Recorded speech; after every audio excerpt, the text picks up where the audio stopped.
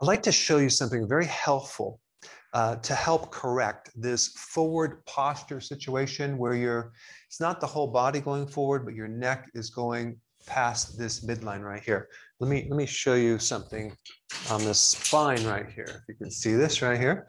So whether you're sitting at your desk all day, creating this postural problem, or if it came from an old injury, which I'm going to talk about, your head is anywhere between 12 and 15 to 17 pounds. It's like a bowling ball, and it's resting on this little spine. So every inch it goes forward, it adds a tremendous amount of tension in the back part through here. Now we have this connection between the back of your skull, called the occiput, and the first bone right here called the atlas, okay? And there's these really strong ligaments and tendons, and you have nerves back here. You also have the brain stem that is right in this location. And that is the location of the parasympathetic nervous system, okay? Another name for the parasympathetic nervous system is rest and digest. So having a problem in this upper part of the neck can create problems with insomnia. It can create problems with dizziness, okay, or even POTS, which is a condition where you're standing up and you're getting dizzy and you have to lay down. You're not able to handle the adaptation from lying down to standing.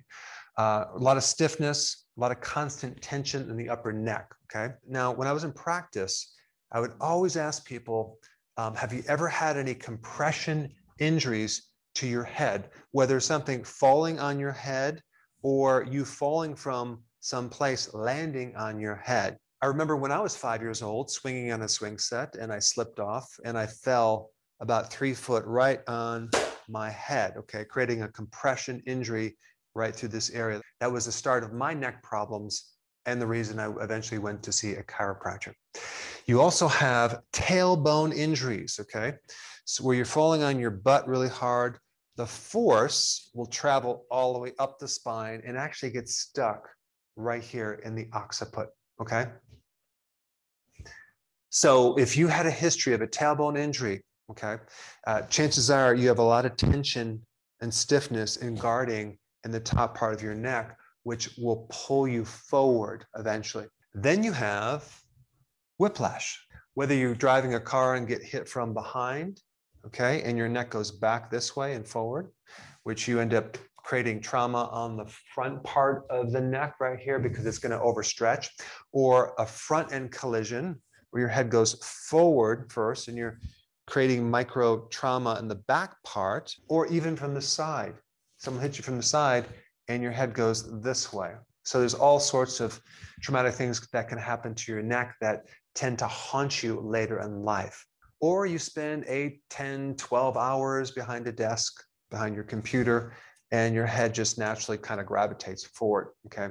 So the question is, what can be done for this neck situation? Well, there are 3 things that I would recommend you focus on. The first would be a very, very simple stretch, okay? Now, if you think about what's happening, if the head goes forward, the muscles on the front part of your neck and the upper chest are pulling you forward, okay? They're too tight compared to the back muscles because we always have this imbalance between the front part of the muscles and the back part. Now, logically, you would think if the neck is going forward, we just have to stretch it backwards, but that's not how these muscles work. A better solution would be to stretch the back part of the muscles through here, okay, going down this way. Because what's going to happen when you stretch all these back muscles all through here, going forward, what happens is you send a communication to the front part of the muscles, okay? And the communication is relax. So anytime you stretch a muscle, the opposing muscles will automatically relax. So we're sending relax signals to the front part, okay, when you stretch the back part. So there is this first stretch that I'm going to recommend called the Jefferson curl, okay? Now, this Jefferson curl is usually done kind of a gradual approach from very, very light without weights to adding weights. And a lot of athletes do this, gymnasts, weightlifters, etc. But what I'm going to recommend is to do it without weights, with not standing on a platform. But basically what you're going to do is you're going to curl your head forward as much as possible and then curl your mid back forward and start to touch your toes, bending your lower back so your upper body is completely going forward. And what this is going to do, it's going to stretch the entire posterior or back part of your spine and your neck, sending signals to the front part, allowing for all these muscles on the front part to be really, really loose. So when you come out of this Jefferson curl, you're going to be able to stand up taller and it's going to feel really relaxing. Now, of course, over time, when you're more flexible, you can start adding weight and really stretch not just your hamstrings, but it's a great exercise to add flexibility and strength to your entire spine. Now, the second thing I'm going to recommend is cervical traction, okay? You can actually purchase a traction device, inexpensive one, online, maybe $50, $75, maybe $100, that will give you so much relief to your neck and help you with your posture so much, especially if you had a compression injury or even a tailbone injury in the past.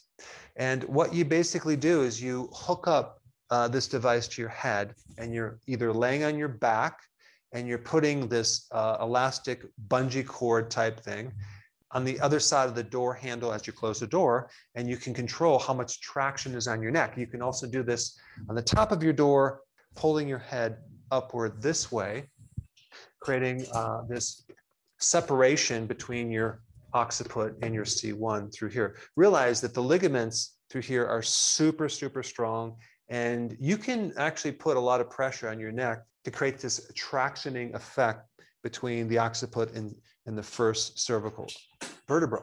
But the reason I did cervical traction in practice for 30 years, because it gave people so much relief, not just with their neck, but improving their sleep, okay? Because you're stimulating the parasympathetic nervous system. Remember, rest and digest. You're going to allow this person to finally get into this relaxed state. And a lot of people carry so much tension right through in here. Now, there is my device that you can get that's not necessarily a traction device. It's more for pressure points that you can put in the back of your neck, and I have videos on it.